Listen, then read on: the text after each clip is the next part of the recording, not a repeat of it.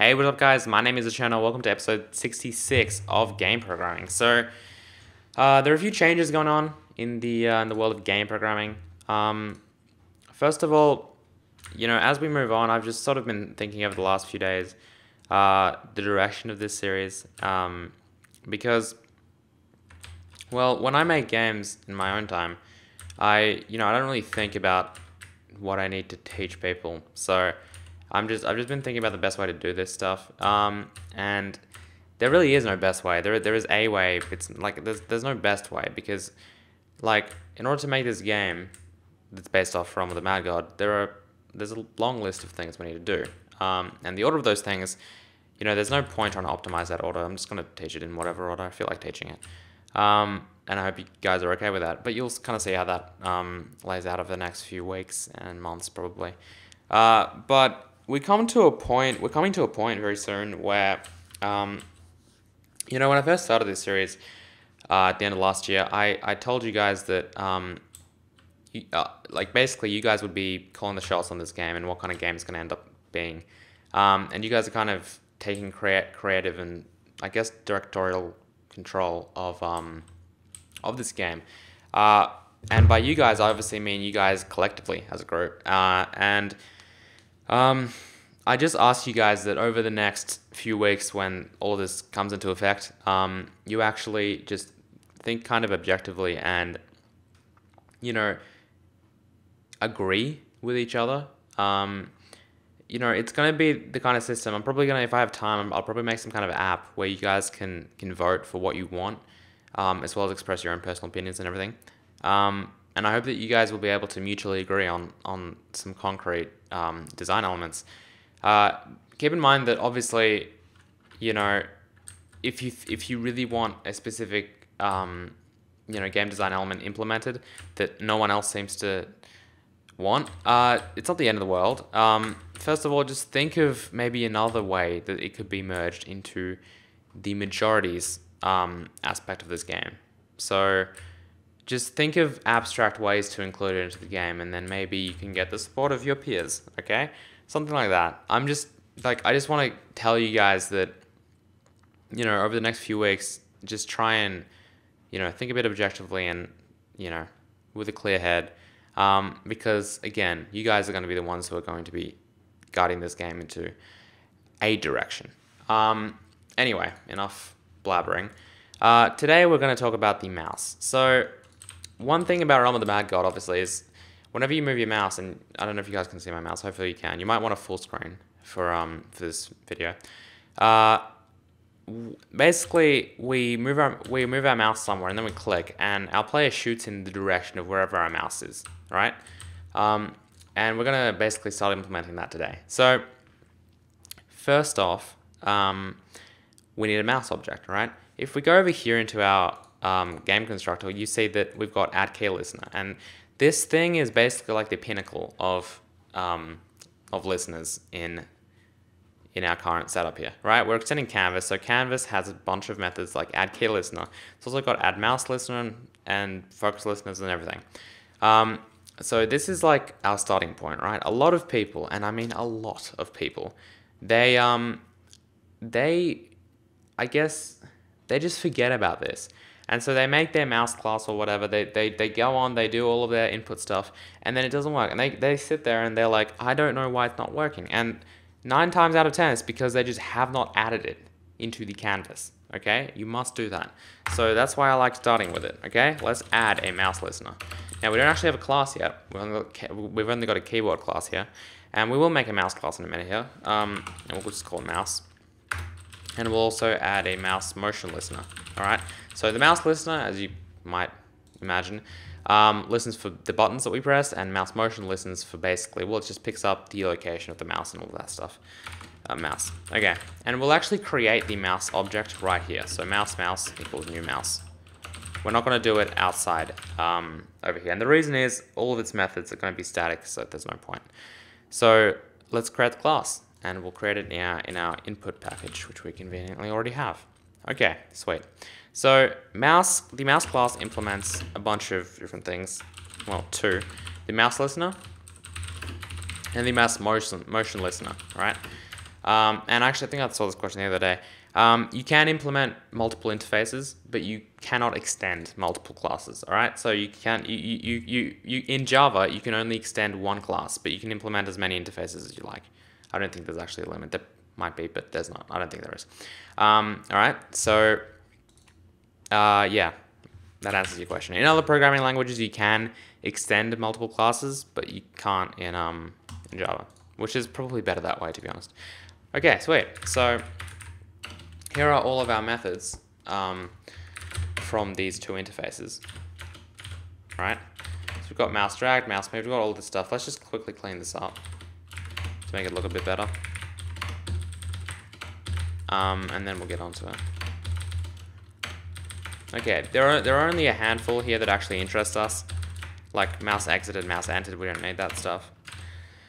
We might in the future, but I don't think so. So let's make a private static int called mouse x, and we'll set that equal to -1. So that's just like its starting value. Public private static int mouse y equals -1, and we'll make one more. Private static int mouse b. Oops. Equals -1. All right. So why -1 instead of 0, for example? Because technically, like our mouse could actually be at 0, 0. So in other words, if we print out our mouse coordinate and it says 0, 0, we might be like, okay, well, maybe the mouse is actually at 0, 0. But we know the -1, but -1 is not, you know, an existing coordinate. We can't possibly put our mouse at -1, -1. So that way we know it's correct. Same with the button. Okay, so that's the button, and these two variables will basically just store the location of the mouse on the screen. I shouldn't say on the screen, in our window, on our game, all right? Not the entire screen, just our game. So over here, just under all this stuff, actually, let's do it above all this stuff. We'll make a public static int, and we'll call it getX, and it'll be a method that returns an integer. And all we'll do is we'll just return mouse x. That's it. Okay, and let's copy and paste that 2 more times. Oops. So get y and get button. And these will basically just return, oops, make that b, make that y. These will just basically return these things. And obviously we have to make these static even though they're private because, well, if we don't, we won't be able to because the method is static, so we can't refer to a dynamic field. Okay, so the way that this works is basically, the reason we make all this stuff static, first of all, is because we can only have one mouse, right? There is no way we can have 2 mouse instances on the same computer, let alone in the same game. So that's completely like, there's no point making this, you know, be able to have multiple instances. So you might as well make everything static. That'll make everything really clean and technically correct as well. And secondly, we need to actually set all these values to something. So in mouse moved, right? That method is basically invoked whenever we move our mouse, right? And so I guess it's a good place to probably, you know, update our variables. So whenever we move the mouse, let's set mouse x equal to e.getx. And we'll do the same thing for y, right? And that's pretty much it. That's done. We'll talk about drag and everything later, but that's not really important now. So mouse pressed, right? Whenever we press our mouse, that's probably a good time to actually set our mouse button to e.getButton. Right? And that's all cool, but one thing we have to do with press that we don't have to do with these two is, you know, whenever we press our mouse, it's just going to set that variable equal to the mouse button that we press. But when we release our mouse, it's still going to remain, you know, that button, obviously, because we're not setting that to anything else, right? So when we release our mouse, we want to be able to, you know, I guess, reset the mouse button. So we'll just set it to -1. Otherwise, if we press our mouse button and then release it, the game's going to, you know, think it's still pressed and it'll keep shooting on forever pretty much. So that's one thing that you need to fix. And that is it, right? So we'll talk about all that other stuff later. That is actually it. Okay, so let's go back to our game here. Let's save, and now everything seems to be awesome. So let's just test this out, scroll down here. So those are the 3 points, I guess, when you're adding a mouse listener, right? Make sure you actually add them. That is step 1. And step 2, make a class that implements the 2 interfaces, and then just set variables accordingly. Okay, and here I've got getter methods to to actually return values. Okay, so let's just take a look at how this works now. In our render thing, let's just over here under our set font thing, which we're not actually using, so let's get rid of that. We might use it in the future, but you know what, we probably will use it in the future, so I'll just leave it there. But g.fill rectangle at mouse.getX. So in other words, we'll just we'll just draw a nice little square wherever our mouse pointer is, just to test out if the mouse pointer works. And we'll just make it like what, 64 by 64, so it's the size of a tile. I don't think our tiles are that big. Maybe not. But yeah, so that should work, right? So basically it's just filling a rectangle, and the X and Y coordinates are the coordinates of the mouse. So let's just run that and check that out, all right? So now our white square is, let's just quickly make this a bit more aesthetically correct. White square right there, just so that it's in the middle, looks nice. Okay, so now you see that basically our, this white square is drawn wherever our mouse pointer is, which is awesome. So that is, I guess that's the beginnings of actually implementing the mouse. Now we actually know, where our square is. I don't know what I'm talking about. Now we actually know where our mouse pointer is on the screen, which is awesome, because then we can calculate which direction to shoot in. Okay, let's quickly test the button, because we haven't done that.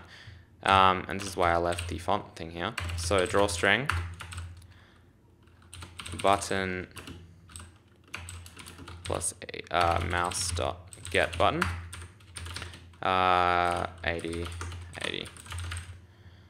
Okay, so button's -1. If we press our left mouse button, we get 1, right? If we press our right mouse button, we get 3, and middle mouse button, we get 2. And it even works for my other mouse buttons on my Razer Mamba mouse, so like 5 and 4. But yeah, so there you go. We've got all of our mouse buttons here, and everything works awesomely. So yeah, anyway, I hope you guys enjoyed this video. In fact, if mouse.getButton does not equal -1, then we could just draw it just so it only pops up if we actually press something. Okay, sweet. But yeah, hope you guys enjoyed this video. If you did, please hit the like button, and I will see you guys next time, where we'll probably continue the mouse stuff. Later, guys.